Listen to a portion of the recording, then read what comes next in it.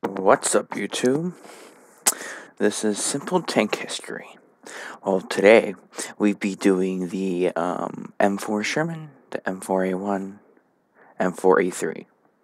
So, to begin with, the M4A1 was one of the first Shermans to be created because it had a rolled homogeneous armor instead of the M4 having the cast armor.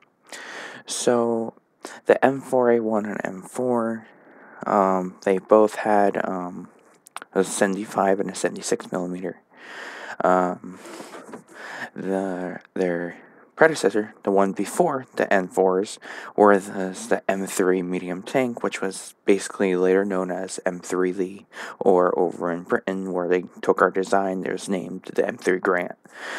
And so, back in World War II, the tanks that were used the most was actually the 75 millimeter, because the high explosive shells in the 75 millimeters actually blew up more with more shrapnel than their 76 predecessor, and their colleague basically. So their 76 millimeter had less explosive but more penetration for having against Tiger tanks and stuff like that.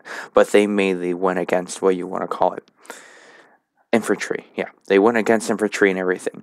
But instead of having the 75 shoot, they had a M4A3, known as the Sherman 105, which shot a 105 millimeter shell, which shot heat and then HE. They mainly used heat to go through real thick concrete, basically, or they went through smaller and weaker tanks. HE was against for infantry. So the first Sherman M4A1, they had, of course, a 75, but they also had a gyro stabilizer. But this had a consequence to it. They can't go their max speed, which tanks in that combat situation never could be at top speed. So they ran into a problem if they have to go on a road, which they probably can reach their top speed. They will.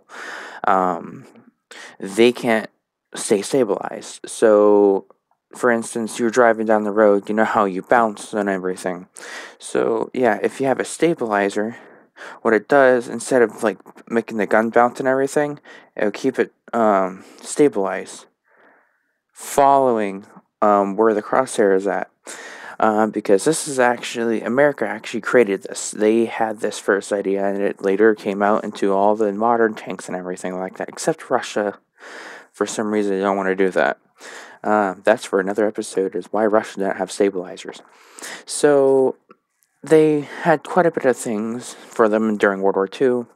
There is about, I don't know what I'm saying, I know it. There is like 64,550 some of these M4 Sherman tanks that were created during World War II, and then like, I don't know, 35 some thousand M3 tanks, because the M3 these were actually a project tank that was between the World War One and World War Two.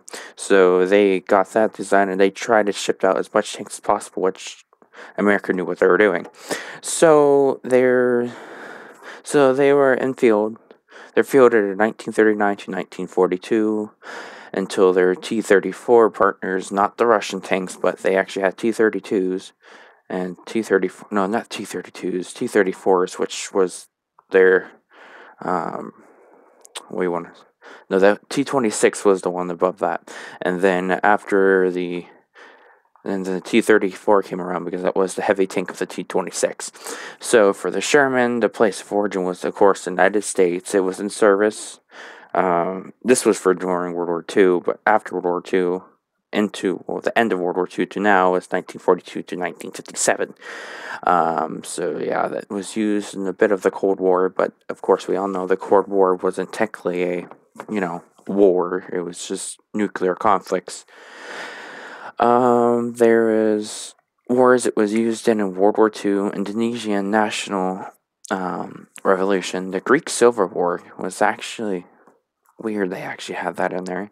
In 1948, the Arab-Israeli War, the Korean War, Cuban Revolution, Revolution Liberator, the Suez Crisis, the 1958 Libyan Crisis, and etc. Um,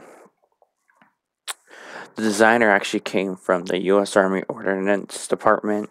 It was designed in 1940, but as it was saying, in 1942 is when it was able to come out. That's 2 years of designing and engineering this